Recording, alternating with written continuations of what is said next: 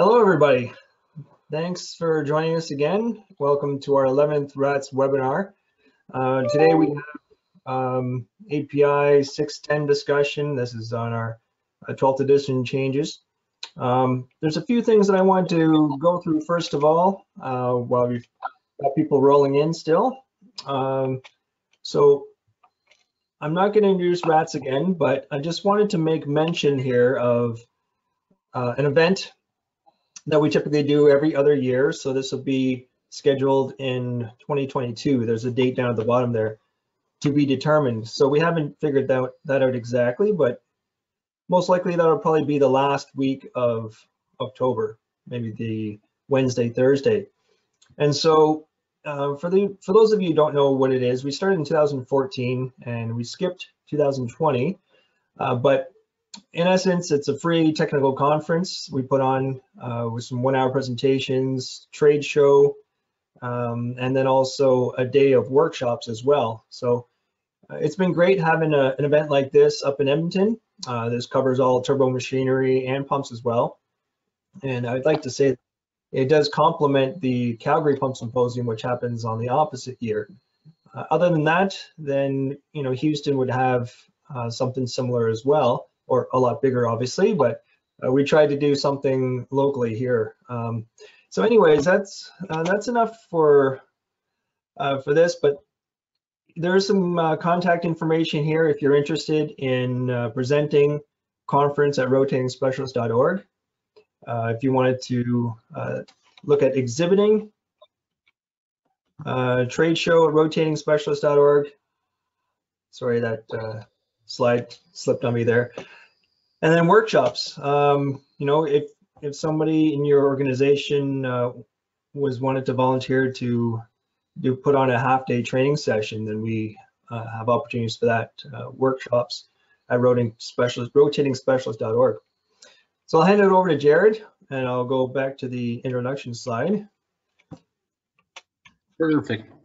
Thanks, Andrew. Yeah, so as Andrew mentioned, couple things going on, and if you've tuned into the previous ones, the golf tournament it's got to be pushed out from 2021, unfortunately, till next year, but stay tuned because there's a lot of pent-up demand for that one, and sure to be a good time as always.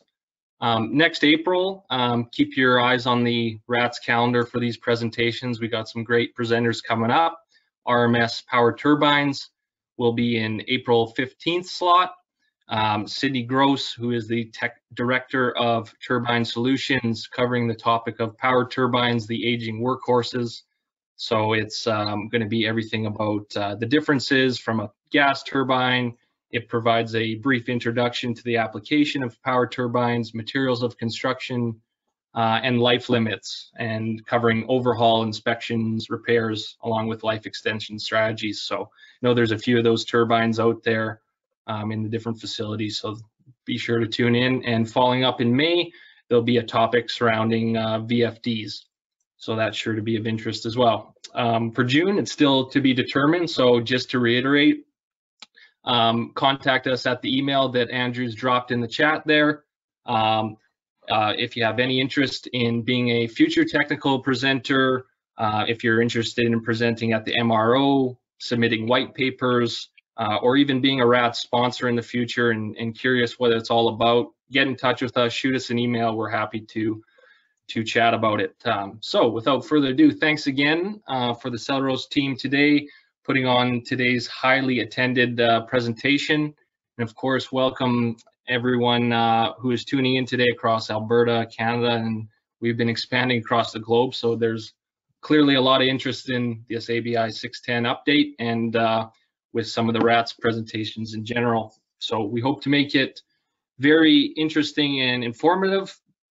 We're looking to get back in person as soon as everyone else is, as soon as it's safe to do so, for some good networking, story sharing, and in the meantime, we'll do our best with the presentations.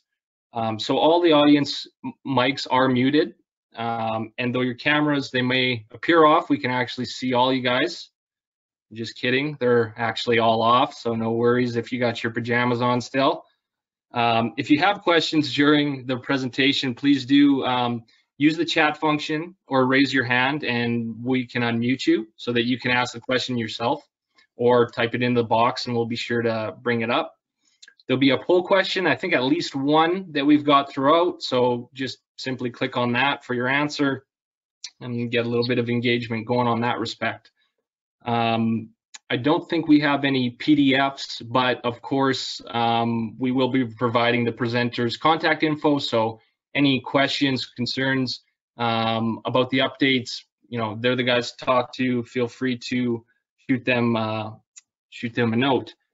Please do remember all these videos are recorded and accessible on the GoToMeeting page, in which a link for this presentation and all other previous GoTo presentations are stored in the archive for your on-demand viewing pleasure. So with that said, I'll hand it over to Ralph. You can give our presenter bios and go from there. Yeah, certainly. Thank you, Jared.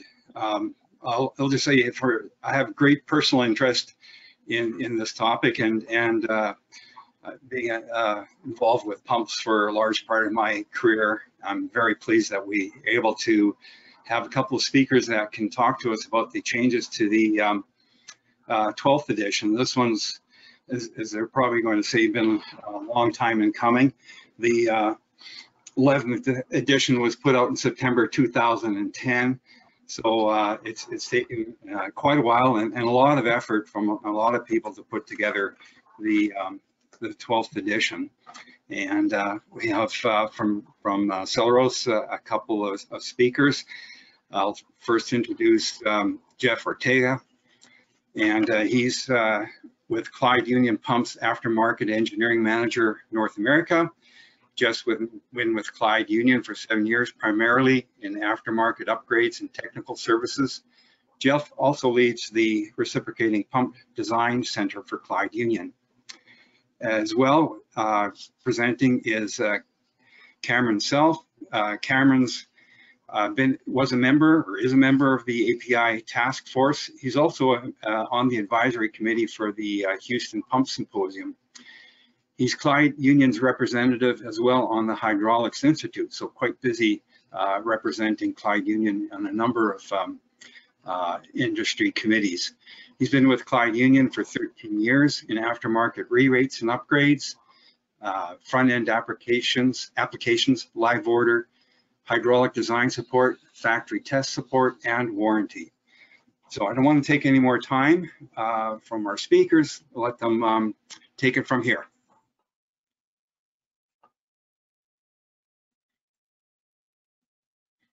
Okay, Cameron, I just gave you the controlling rights. You can share your presentation. Okay, let me bring it up. I think I have the same copy you do.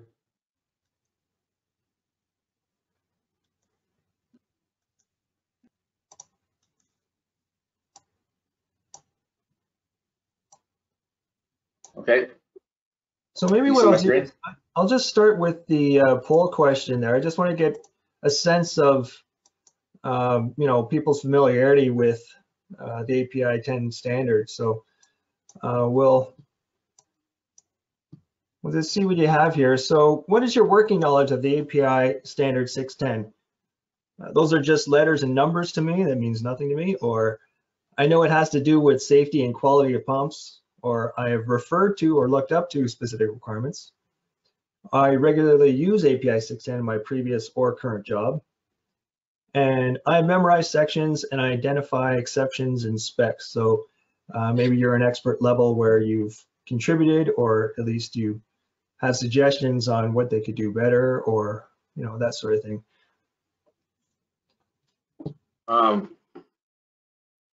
That's a question.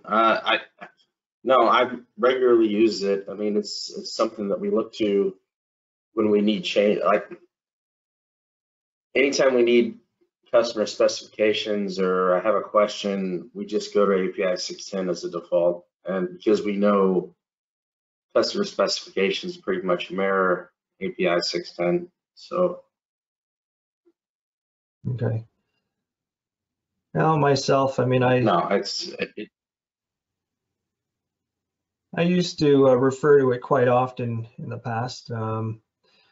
but I definitely haven't memorized all the sections, that's for sure. So we've got about 80% of people that have voted, and anyways, just for the sake of time, I think I'll just stop the polls now, and then we'll see the results on the screen and see what people say. Okay.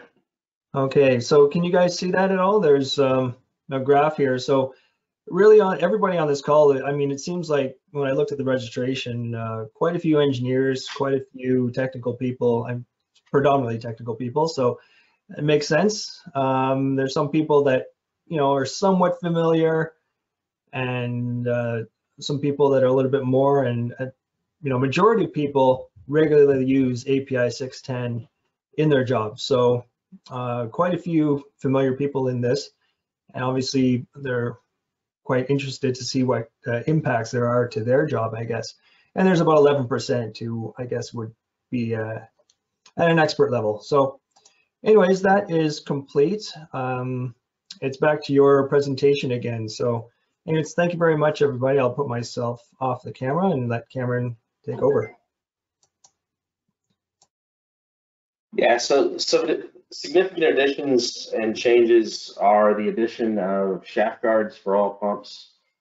So predominantly OH2s, VB3s, VB2s, areas where the coupling area is and the seal area is, they want shaft guards, either metal mesh or woven wire. They don't have to be rigid. There's a new annex addressing specific or special purpose pumps, which include high energy pumps. If you recall, 11th edition had an energy density limit, and that kind of either forced sleeve ball, or tilt pad bearings. The new edition is kind of relaxing that limit and relying on, you know, customer experience or OEM experience, particularly within pipeline applications. The materials section has been reduced and improvements made to material designations, including non-metallic wear parts. Pressure ratings for OH, BB1 and BB2 plates, base plates, changes in terms of the size and how they're manufactured, and then performance test points, the locations along the curve where the test points need to be taken, and areas of vertical pumps and other areas of discussion. Currently, 11th edition addresses only coupling guards. Inputs received from multiple safety organizations and users pointing out the exposed shaft area. And again, that's where, you know, where your hands might be, so to speak, and other areas near the mechanical seal gland are covered. The same requirements that apply to coupling guards, they still apply. Woven wire is an acceptable approach. Again, they don't have to be rigid, they don't have to be metal. An opening of a 1/2 inch has been specified to allow for portable VOC emission tests, and a probe of a 1/4 inch diameter to measure within 0.39 inches of the pump. New Annex special purpose pumps. Again, API 610 11th edition had a limit or an energy density limit, whereas 12th edition is removing that. And they're defining high energy pumps as having a head per stage greater than 650 feet and a power per stage of 300 horsepower. Use of terms like high energy have been written in the customer specifications with alternate definitions, meaning no clear consensus on what that entails. An example of a high energy or a special purpose type pump might be a 550 RPM hydrogen and oxygen main fuel pump, Saturn V rocket, or any kind of unspared boiler feed water pump.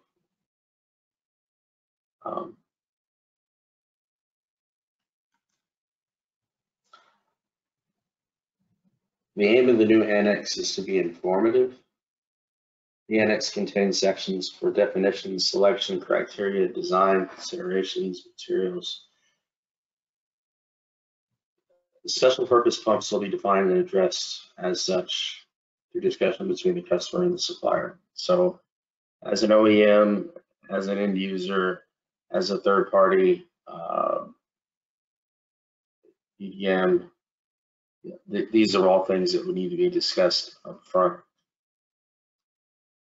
in terms of the special purpose pump.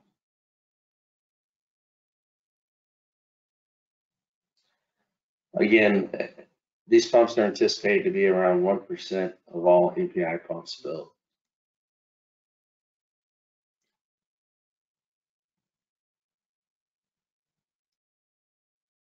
So it's not really that big of a change, you know, in terms of, you know, what we deal with. But, you know, occasionally that 1% is going to come up, and all these discussions, these additional requirements, additional data sheets, are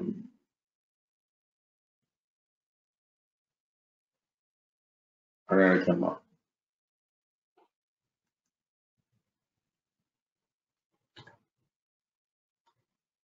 And again, this just references the energy density. In the past, API 610 specified that energy density greater than 5.4 times 10 to the 6 required a sleeve tilt head bearing arrangement with pressurized lubrication.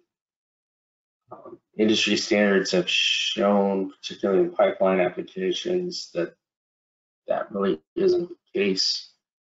The limiting factor is keeping the speed out of the bearing under 59 feet per second. If we can do that, then we can generally get away with sleeve ball or ball bearings.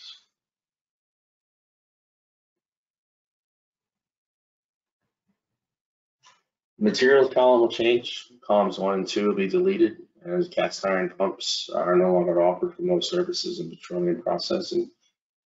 Boiling water and processed water will be redefined in terms of temperature limits. The standard shaft materials for class S6 will be 12 chrome.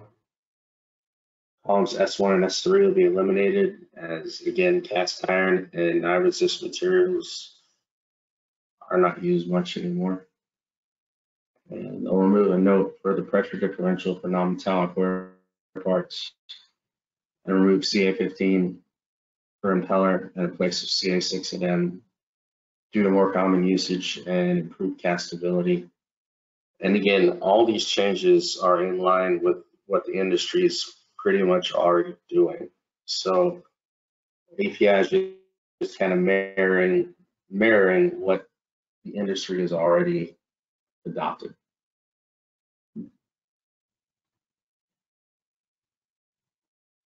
And yeah, that just reiterates that.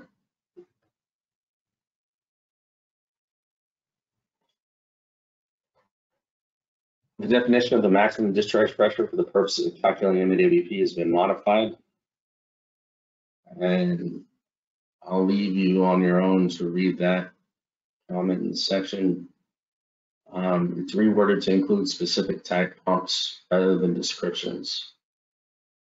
Requirement for OH2s, BB1s, BB2 pumps within ISO 7501. Flanges have a casing MAWP equivalent to their flanges have been removed. So the flange rating for the pump might not be the MAWP, if that makes sense. If you have a 300-pound flange rating, don't necessarily think you have a 740 PSI pressure rating for the pump. It needs to be looked at a pump-on-pump basis. API 682, which refers to seals, is inserted in a paragraph addressing the seal chamber pressure and temperature rating. And a section added for MAWP for castings for HVTRS.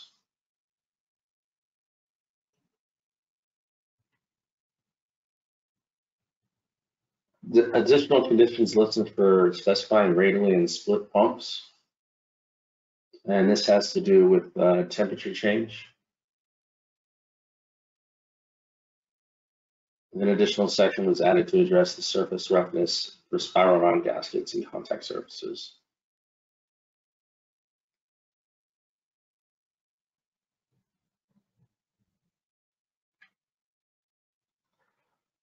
Breakout spool pieces for pumps with machine and study connections are to be supplied by the purchaser. So as the OEM, sometimes it's common we get asked to supply spool pieces, connection pieces, and our pushback has always been, we do flange to flange, just the pump, and it's on the OEM to supply any kind of additional piping, spool pieces, or anything associated with that. Cast iron flanges are no longer included. That goes back to the material standard.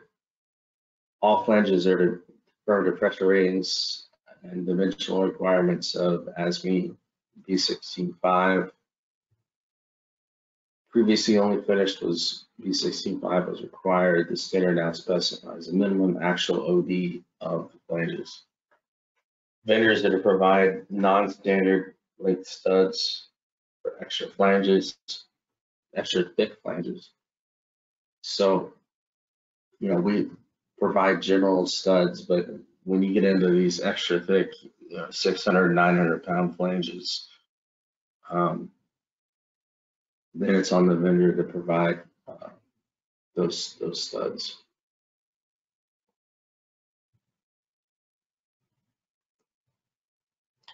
For C6 construction, 316L piping and fittings are required for process temperatures up to including 500 degrees Fahrenheit.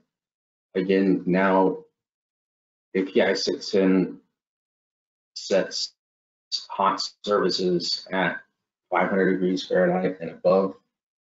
So when you get into those categories, there's going to be special materials that are not standard.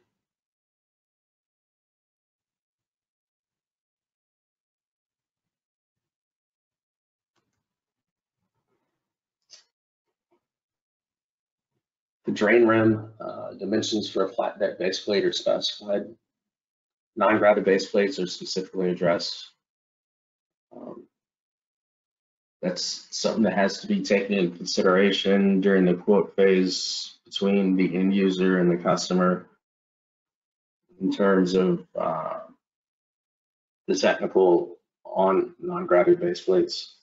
There's a paragraph that's been added stating that auxiliary systems are not to block maintenance access to components. So again, within the base plate, this is why one of the reasons why the base plates are getting larger is these auxiliary systems, the seal systems, whether it's a Plan 52, Plan, whatever, it can't block maintenance access to getting to the coupling, to getting to the seals.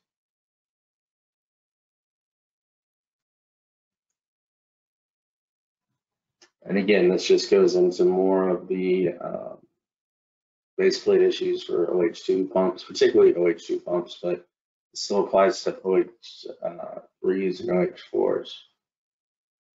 There's a minimum exposed area on the mounting pad for leveling purposes.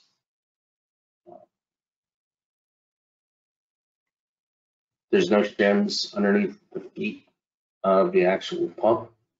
So it's kind of common on tests because we're on a temporary base plate, on a temporary platform that will shim the pump.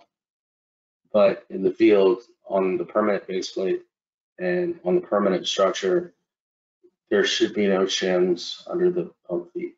And that's still common. That's a carryover from the other version of API 610. But it's just worth noting because I've seen it a lot in the field where they just shim up the pump and they shouldn't be. There's there's other problems.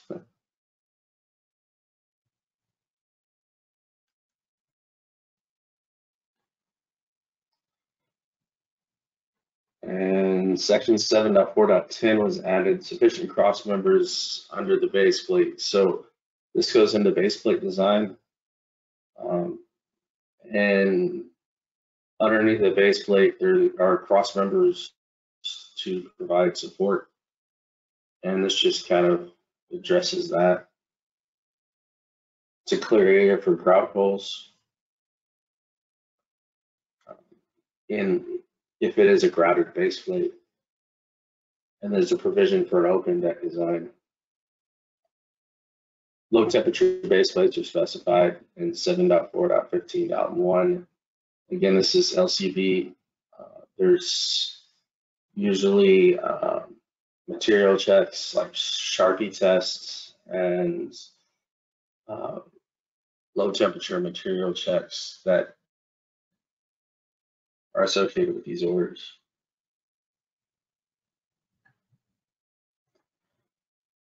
The additional test points, there's now 9 total. Previously, there were only 4 or 5.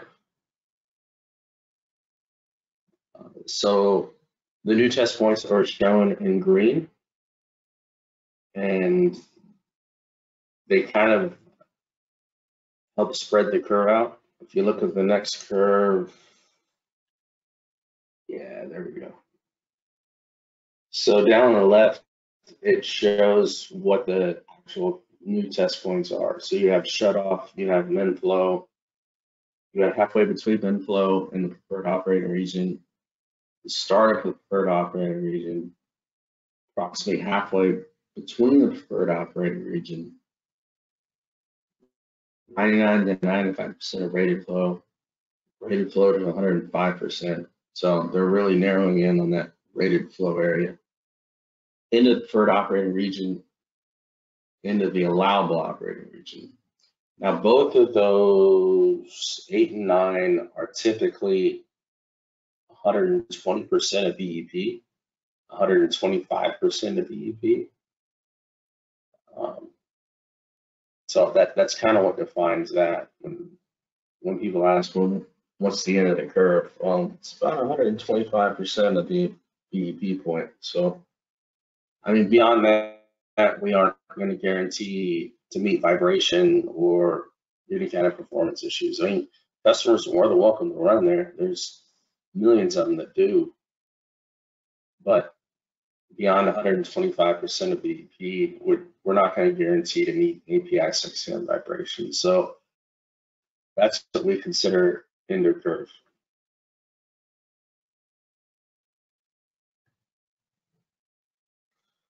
Vertical pumps, the TIR tolerance or the runout requirement for the driver and the shaft and the base plate has increased. This is based on the logic that it's impossible to hold the same tolerance on a smaller motor as a very large motor. The dynamic section has been expanded to describe when a dynamic analysis is required, i.e. FEA or any kind of computational analysis by the customer. And it's to include all the components, the driver structure, on either its foundation or support. New notes have been added to explain the extent of detail required for the models analysis, guidelines per API 610 and Hydraulic Institute to handle situations when the separation margins cannot be achieved. The separation margins there meaning between critical speed and actual running speeds or natural frequencies.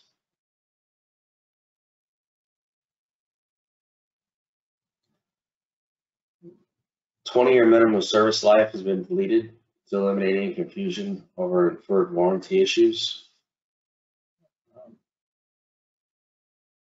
11th edition required 3 years uninterrupted operation, and that's been changed to state that the purchaser must define a period of uninterrupted operation And this goes back to things like bearing changes, oil changes, seal changes, and the pump's going to need to be serviced. So this really goes back to that. In PSH3, for vertically suspended pumps, the datum for the elevation point has changed from the top of the foundation to the impeller suction eye.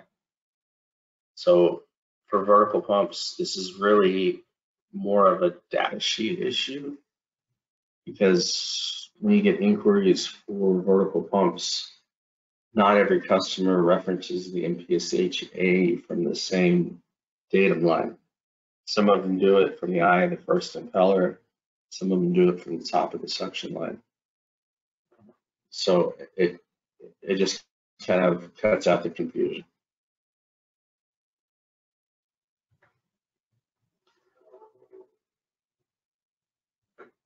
And parallel operation, existing requirements for continuously rising head flow curves. So for parallel operation, the pump has to be continuously rising to shut off.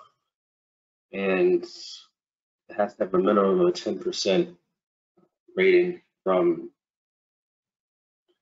rated flow to shut off.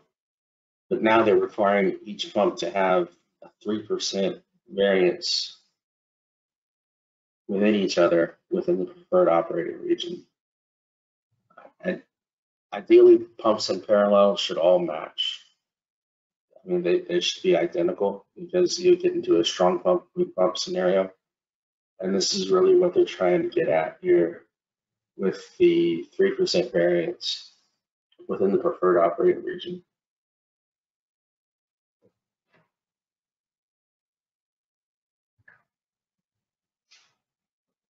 And that's pretty much what I got. Does anybody got any questions?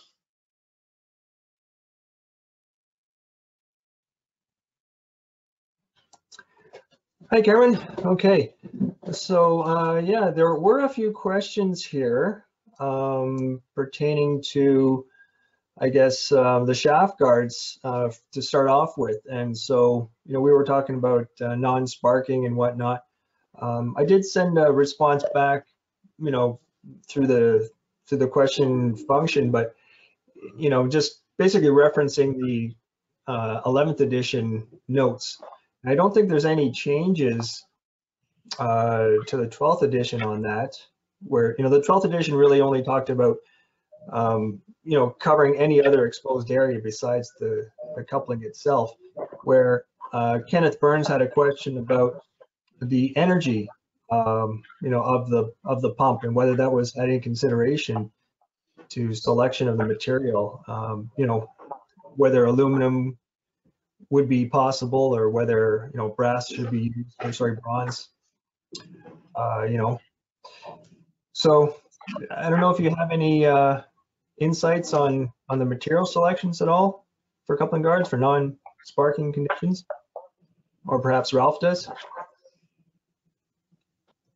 I would say it's probably going to be based on OEM experience and manufacturer experience. I mean, if you've got a similar install with a similar setup and it's sufficient, it's really not something that we specify. It's often something that gets put into a data sheet or a specification, and we just kind of follow suit. Yeah, usually when we get an RFQ for a new pump installation, most of them are aluminum, and it's stated right there on the data sheet by the time we get it. Yeah, aluminum's common. Yeah. So cost-wise, that would be better if that'll do the job strength-wise for cost and whatnot. But I guess, like you said, on the data sheet, they have the opportunity if aluminum is not compatible with their process, then there are some other materials, and there's probably some non-metallics as well that can be used. So there's another question about the discharge flange, or the suction and discharge flange, the gasket rating. So it's kind of a good question. I mean, should we be following the OEM standard, or is there, API, something in the API? I don't remember if I've seen anything about the gasket rating. We typically build all of our pumps to the flange rating. So if it's a 300-pound flange, the pump's going to be rated to at least 7. The pump is usually rated much higher than the flange rating. So the gasket is as well. Until we get into 900-pound plus flange rating pumps, then we start getting to the point where the pump may not be rated all the way to the flange rating. But for lower pressure rating pumps, they're pretty much predominantly all rated for their flange rating, so to speak. Let me jump in here. There's quite a bit of confusion in the 11th edition because if you've read clause 6.3.6, it wasn't clear exactly with the comma break what pumps it was referring to. It said vertically suspended, double casing, internal gear driven, and so on. The 12th edition has much better defined what pumps are included in the pressure rating requirements by actually listing, that it applies to, in particular, clause A, BB1, and then all the vertically suspended pumps, DS1, DS2, DS3, 4, 5, 6, and 7. So for those particular categories, VV1 and then all of the DS pumps, their pressure rating has to be equal to at least the ANSI class 150 or metric, so PN20 of that material grade and pressure casing. So that one has been cleared up. Yeah. That had led to a lot of confusion, as well as there was also whether they would have to meet that minimum 600-pound pressure rating. That was not. Some people understood, some manufacturers understood that meant they had to be good to a minimum of 600 psi, and that's been removed or cleared up by the 12th edition. Yeah.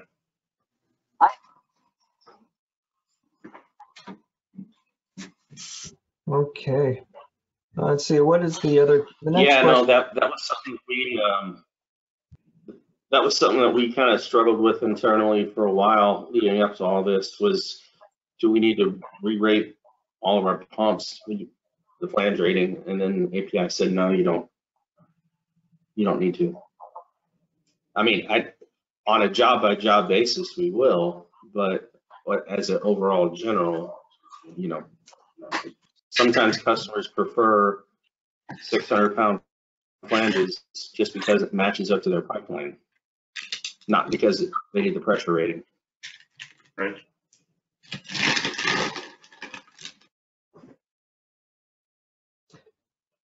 Okay, shall we go on to the next question here?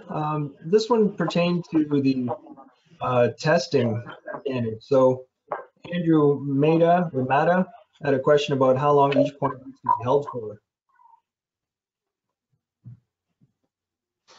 How long each point is held? Until flow stabilizes. You typically hold it for maybe about 2 or 3 minutes, but once the flow kind of stabilizes and it's not bouncing around, then you take your point and you go on the next one. I mean, it's not a. There's the difference between mechanical run test, in which it's like a 4-hour run test at the rated point. But when you're doing a performance test, you generally just go through the points, and once flow stabilizes and it's not bouncing around, you take your point and you move on to the next one. Okay. So it's really just a qualitative observation, and if it's not stabilizing, you got to figure out what's causing that. Well, no, it always stabilizes. It may not stabilize where you want, but yeah, that's a good point. but it stabilizes. But no, mechanical run test, I think, is what he's after, and that's a 4-hour. And that's really more for mechanical functionality. That's not really for hydraulic performance. I mean, if you're just going to run at one point for 4 hours, really all you're testing is the seals and the bearings and everything else. You're not, I mean, the pump's going to run where the pump's going to run. I mean, that's it. As long as it's running on its HQ curve, you know, then the 4-hour duration test is really more of a function of mechanical setup. Okay, thank you. I guess I should mention too, I see Frank Karkowski is on the line here too. He was watching. So he was actually one of the authors of the 2016 paper that was presented at the Pump Symposium in Houston, in Texas. Frank. So yeah, that was something that we I was as well. Yeah, I was actually the advisor on that paper with Frank. Yeah. Yeah, no, Frank and I did the 2016 symposium, the APXI 610 updates and changes presentation, and yeah, no, Frank's a good guy.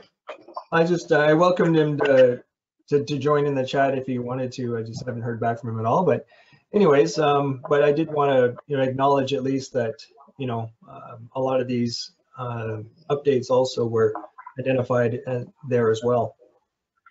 Yeah, he does mention that the paper is available on the website from the Houston Turbo Symposium. We also, Andrew, we had it posted on the RATS page as well for easy access for anyone interested in taking a peek at it. Yeah, I was the monitor for Frank. Go figure. Okay. I mean, you talk about years of experience, and I learned more from him. Okay, so there's another question here about shims under the pump feed, and so were there any changes on that? And I don't remember anything in the changes at all. No, shims under the pump are not allowed. I say not allowed. Shouldn't be used. Not to say the industry doesn't use them, but depending on hot services, depending on other services, they can be problematic. You're kind of putting together, bubble gum and duct tape when you start putting shims under a pump. Okay, but I guess the standard does allow for shims. I mean, there are some standards as far as thicknesses. Not that I'm aware of. Shims under the pump? Not that I'm aware of. No. Yeah, shims, you should always shim the driver. Yeah, there's some requirements on what the base plate is required to be designed for in terms of minimum shim thickness under the driver. I'm kind of combing through it right now, but I'm fairly just to see if something changes. But maybe this is all just for the driver itself. No, shims under the pump. Even going back to the 11th edition, that wasn't allowed. So I mean, it's not to say it's not a common practice. It's just not supposed to be. Mm-hmm. Yeah, it's definitely out there, right?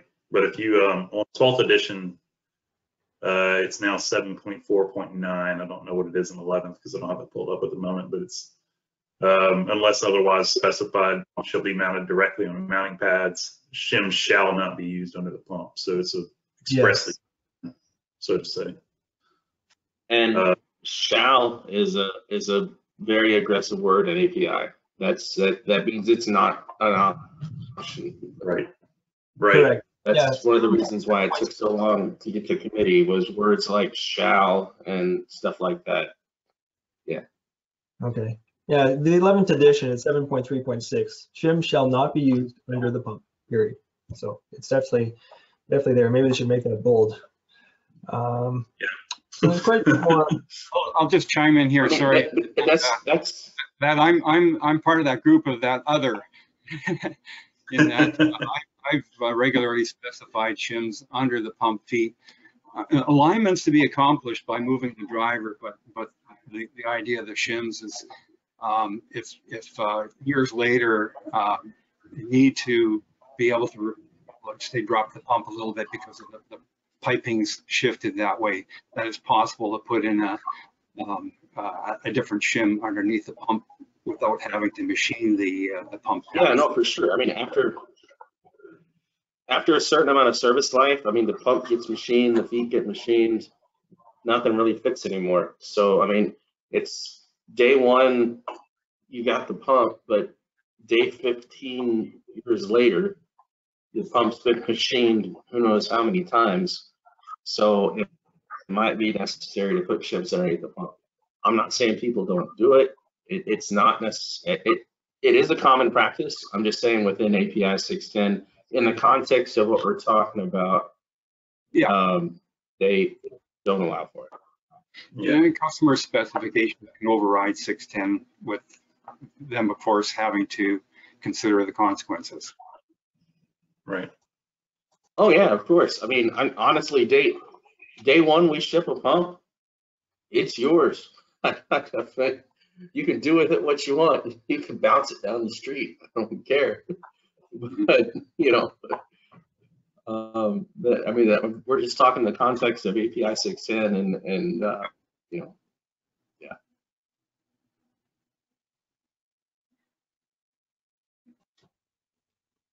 So I see there's one more question about the guards again, about the, I guess it's more of a statement than a question from, sorry, I think it's Jamie Baker, but anyways, you know, that the aluminum guards really, you know, are not going to be able to take the 200 pounds of force without deforming. So I don't know if there's been any thought to that with the use of aluminum.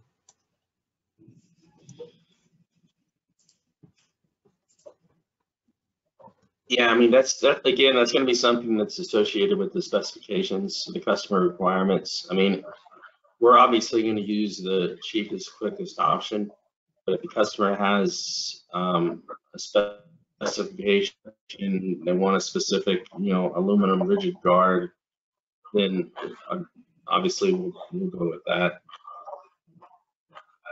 I think it's probably one of those things that once you do have, you know, a coupling, you know, flying apart and maybe going through the guarding, then maybe there'll be some requirements for strength or, you know, thickness of material or that sort of thing as a minimum standard. Yeah, I mean, usually customers have preferences, you know, depending on what they already have installed. Like if they've already got all rigid coupling guards, then they're going to stick with that. If they don't care, then we're going to provide the quickest, cheapest option. I mean, that's for better or worse to say, but yeah. Yeah, 200 pounds is pretty high. I could probably step on every coupling guard we have, and they'll all bend. Mm-hmm. Well, I mean, they aren't meant to be like a cage. I mean, if the shit hits the fan, you don't want your hands anywhere near it. I don't care if you got a rigid coupling guard or an aluminum coupling guard or a mesh woven guard. You need to jump back about 5 feet. And I've been there, trust me.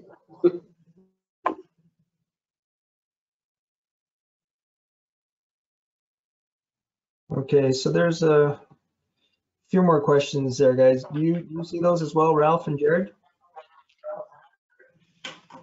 Yep, they're still coming in.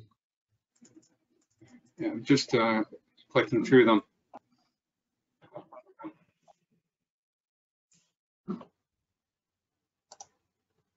There's a question here about the maximum allowable working pressure.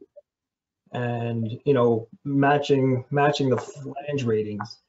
So I was just curious, if you had any comments on that, as far as any potential confusion. To my knowledge, that section was removed. It was originally going to be designed to have all pumps with MAWPs that match the flange ratings. But I know particularly within OH2s, that section was removed. I'm not sure, but I assume with other BB2s, BB3s as well. But they don't necessarily need to match the flange ratings. They just need to match the customer's working requirements. Okay.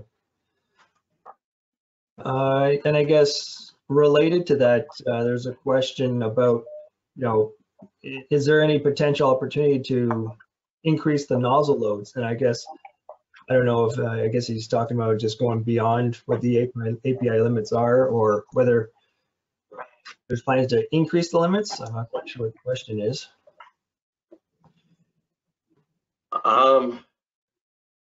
Not at the moment. I mean, for us to do that would require new casing patterns and new casing designs, which would be a pretty big task. So, and a lot of associated costs. So within API 610, no. I mean, at the customer's requirement, yes, but it's going to incur, cost and lead time associations. Yeah, I've seen that before in the past, where I think instead of trying to fix the piping issues, they'd rather just try to, put it all in the pump to make it take more. Yeah. Whereas I think, proper piping design. Oh man, preaching to the choir, preaching to the choir. I can't tell you how many times. Yeah. Here's another question about vibration ranges. For going to 120% of BEP, is there any allowance for increased vibration, or really we're just trying to, keep to the same standards requirements, I guess? Well, I mean, even per 11th edition, end of curve is defined as 120% of BEP, so that's not new. And that's where the vibration limits extend to. 125% is kind of a new industry standard, particularly out of China and the Middle East. So we just kind of run it out to that far anyway. But 110%, 120%, I'm sorry, is that was an 11th edition carryover. So that's not really a change. Okay.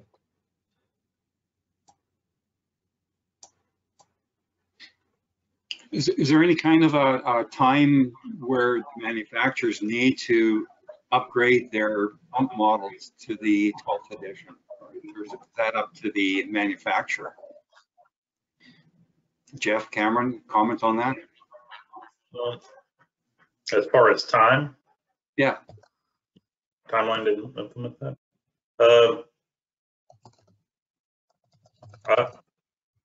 I know we're in the process of that for various items.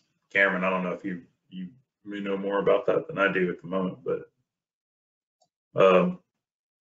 typically it takes a while to work these into purchase requirements from our end users as well, right? So not only did it come out, it was released January 2021 formally. It takes a while for that to roll into inquiries for us to meet, inquiries that we would be fulfilling that would need to meet 12th edition as well. So a lot of people, users or EPCs default to latest edition. They'll say API 610 latest edition. How would you address that? Well, I mean, predominantly all of our pumps already conform to latest edition, But if it gets on a case-by-case scenario, then it would be a one-off type design. But predominantly, all of our pumps already conform to API 610. I mean, they were all built around 8th edition, which, if you know API, 8th edition was the Primo Cadillac edition of API 610. I mean, some customers still specify they want it built to 8th edition rather than 10th, 12th, or 11th.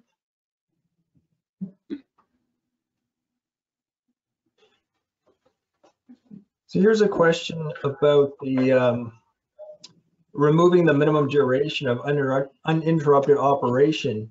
So I think you did state that somewhere at the beginning of your presentation, right, where the 3-year uninterrupted window has been removed and to be specified by the OEM. Is that correct? Correct, yeah, and that's to allow for things like oil changes in the bearing removal, seal changes. I mean, just normal maintenance to the pump. To go 3 years without doing general maintenance, I mean, you don't go 3 years of your car without changing the oil, right? So. Correct. What's your opinion on changing the oil on the fly? When it turns black. Well, I mean, you know, I've actually heard of people not shutting the pump down and doing oil changes like that. They're welcome to do what they want. Again, like I said, once the pump leaves our factory, you can bounce it down the street. I don't care. You can change the oil. You cannot change the oil. You can rotate it. You can put it in upside down. Yeah. Well, so long as you change the oil within the recommendation, I guess, in your IOM manual. Yes, we do provide an IOM. We provide recommended service maintenance and stuff, and none of it says wait 4 years to change the oil. So yeah,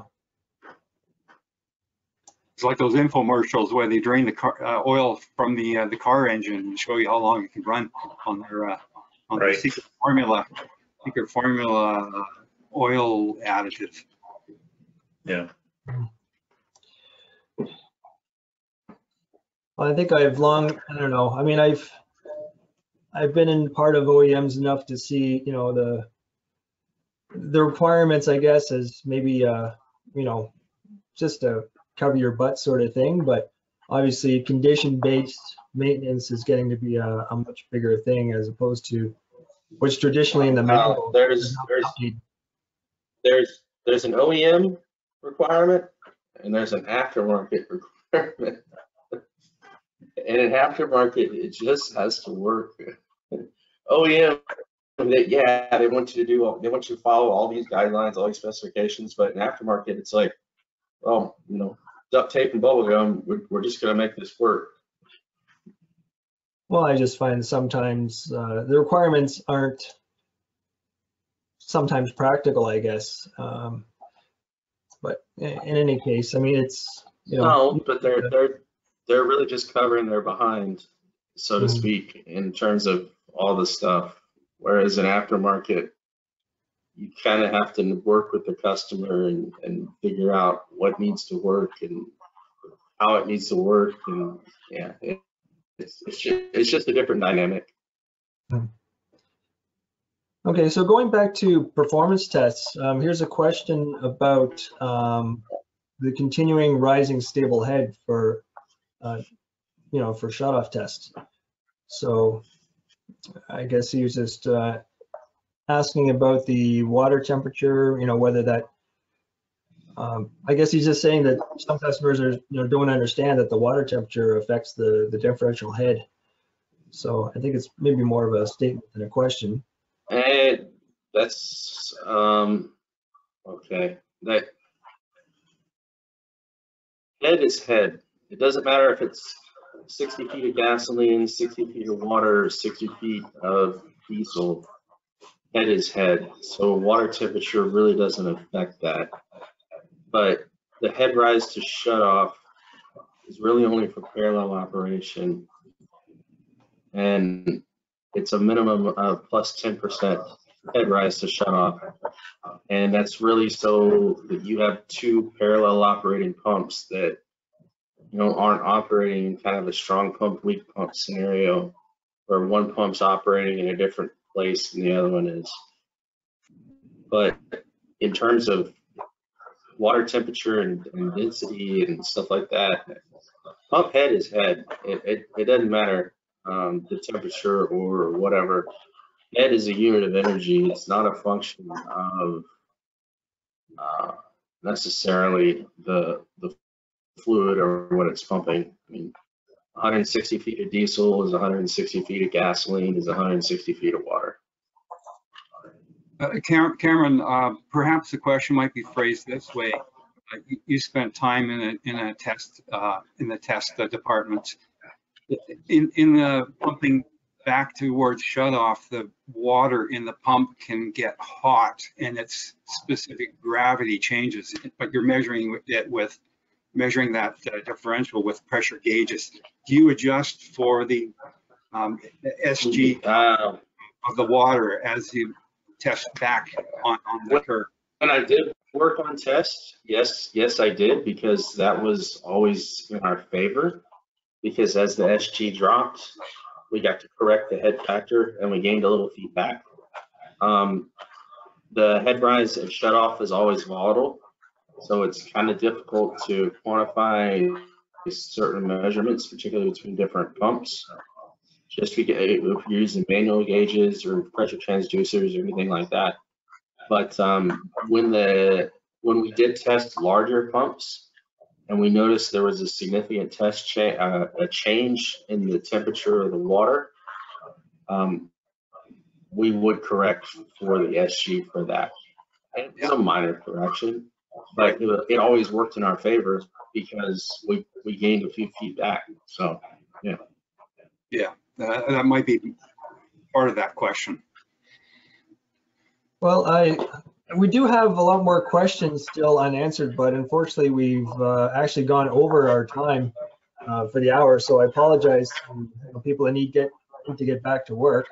What we will do, I guess, is we can address these questions on LinkedIn, and there's, in the event, there's places to leave comments and have further discussion on the topic. So anyways, I welcome everybody to send further questions there if you do have some more. And thank you, Cameron and Jeff, again for some explanations on the updates. So feel free to check us out next month with RMS. They're going to do something on power turbines. Some old technology has been out there for a long time, but still very valid technology. So in any case, thanks very much, everybody. Yeah. We'll catch our... If you want to send me email a link to those questions, I can try and fire off maybe one-liner, not getting too much explanation, but you know what I mean? Yeah, absolutely, for sure. Thanks so much, Ralph, Jared. I'm not sure if you had any other parting words before I shut off. Stay tuned to RATS, and I'm sure that there'll be a number of maybe we'll bring this up as one of the topics in our MRO conference. I think it would be a good one to have as a repeat there. Okay. No, thanks everyone. And yeah, no, we had someone asking about the RATS memberships and organizations.